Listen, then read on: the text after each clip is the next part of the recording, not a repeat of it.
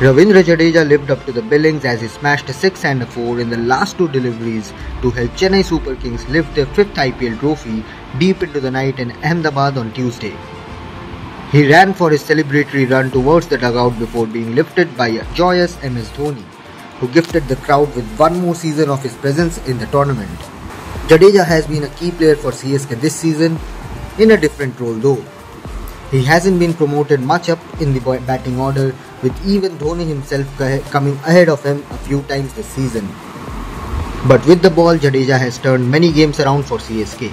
Even though he has been aided by the Chepauk track most of the times, his willy nature has got him wickets in bundle this season.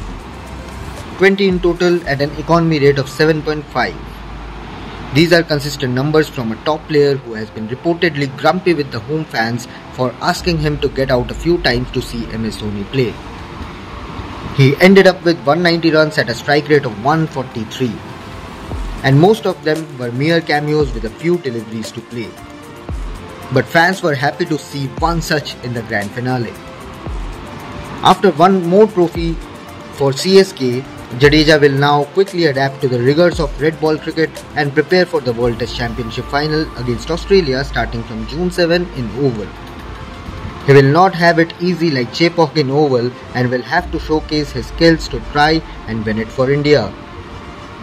It will not be a bad feat for Jadeja if he can cap the season with the Test mace after the IPL trophy. And after a few months he will have a shot at the ODI World Cup as well. It can be a dream year for Jadeja. Can he do the treble? The coming weeks will open up the debate. And it's time for Jadeja to hit it for India. For more such stories, keep following RevSportz.